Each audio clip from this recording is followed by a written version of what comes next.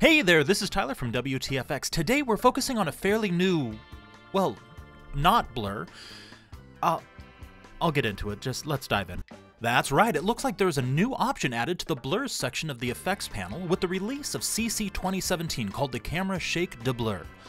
Those of you who have seen our other video on the sharpen and unsharp mask effect may remember my opinion of things that do the opposite of blurring being grouped with the blurs. They're not blurs! Not blurs! Not blurs. Not blurs.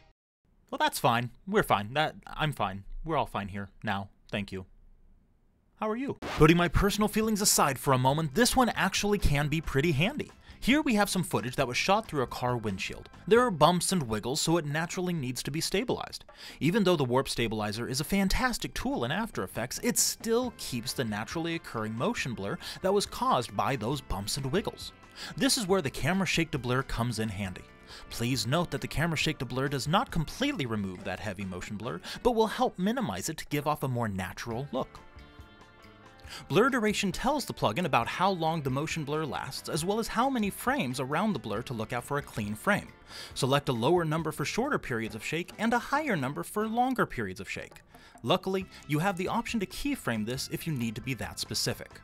Blur method affects how the blurred pixels are influenced by non-blurred pixels. You can choose between standard, the default, or high quality.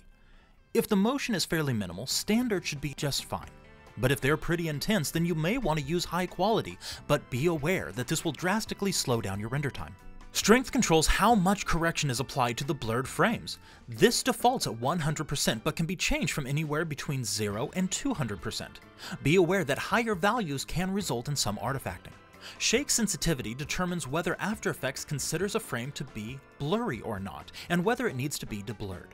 A lower value means that it will only deblur the blurriest of frames, whereas a higher value means that it will try to remove any kind of motion blur. To get the most out of this effect, Camera Shake Deblur should be applied after the footage has been stabilized, and for shots that are difficult to deblur, try applying multiple copies of the effect with a low strength value. As you can see from when we turn this effect on and off, it's pretty successful at trying to rebuild the cars that are parked on the street. So whether you like the Camera Shake Deblur's ability to nope, this is stupid, it's not a blur, thanks for watching.